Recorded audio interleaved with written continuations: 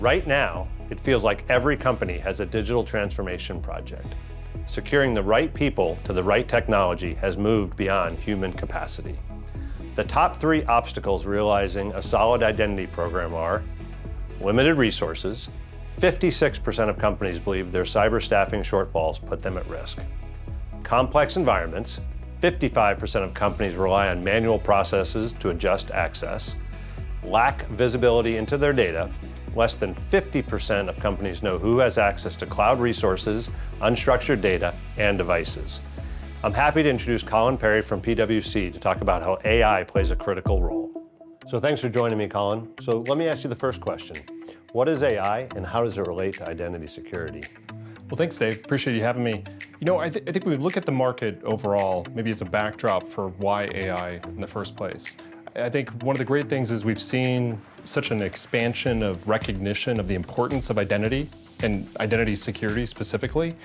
But I think if you look at the kind of overall ecosystem, we're also seeing organizations have to adopt more applications and actually expand the scope of what we've kind of focused on in identity traditionally. So what I mean by that is not just focusing on the traditional applications, but also going from data all the way to the latest cloud applications. So greater scope. And on top of that, we're finding that while cybersecurity programs are getting more funding, they still are dealing with a shortage of people. So, you know, they're recognizing the importance of identity security. They have to cover a greater breadth of applications and data than they ever did before, but they have to do it with the same staff that they've had traditionally. So in comes the need for AI. I think we've had this need for a long time. How have you seen AI change the landscape of identity security? There's always been this need to do things more efficiently. And I think when we say efficiency, we're talking about not just from the deployment side. You know, certainly that's massive. If we can implement these solutions faster, if clients can manage the solution on an ongoing basis in a simpler way, that's a huge benefit for organizations. But I also look at the end user. You know, the end user is being asked to do more and more with regard to security, and that end user needs to have a more efficient process for doing it. Better context of what they're looking at, being able to make decisions more quickly. Any compelling use cases that are driving AI down to the identity level that you've seen? One is access certification or access review. You know, it's something we've been doing as an industry for a really long time. I think probably most people would agree that if you manage people, you should be accountable for the access that they have. But the challenge is understanding what does that access really mean. It's always been difficult. We can put great descriptions on that. Of course, that takes a lot of manual effort to generate descriptions. And the reality is there's intelligence, or there's some information that's sitting out there in the ether that we just have to capture and bring and present to that decision maker, that reviewer.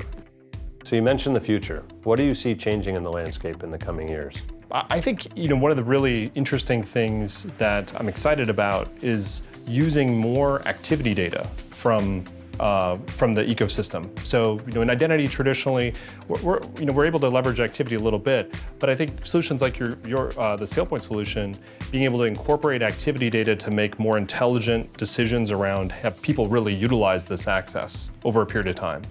And with that, when we look at seasonality of access, where people are using it periodically from time to time, but maybe on some sort of routine basis, like they need to log in once a month or once a quarter for some specific operation, being able to bring that intelligence into the kind of sphere of visibility as well, so that both the security teams as well as the even individuals, managers can understand and have that context when making decisions. Another big area I think is actually empowering the end user with more context and capabilities as well. So I think wherever we can make the life of the end user simpler, much like they have in their daily consumer life with consumer technology, I think that's so exciting as well.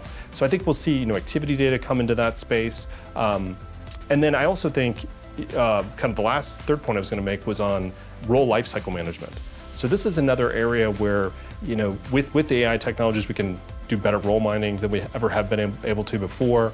SaaS has enabled the ability to mine big data sets, so we can actually have analytics over this data. But then when we get into role lifecycle management, we really need a lot more intelligence. And I think AI is going to be able to bring some interesting use cases into that space as well. Really informational. Really appreciate you spending time with us today. Great. Thanks so much for having me.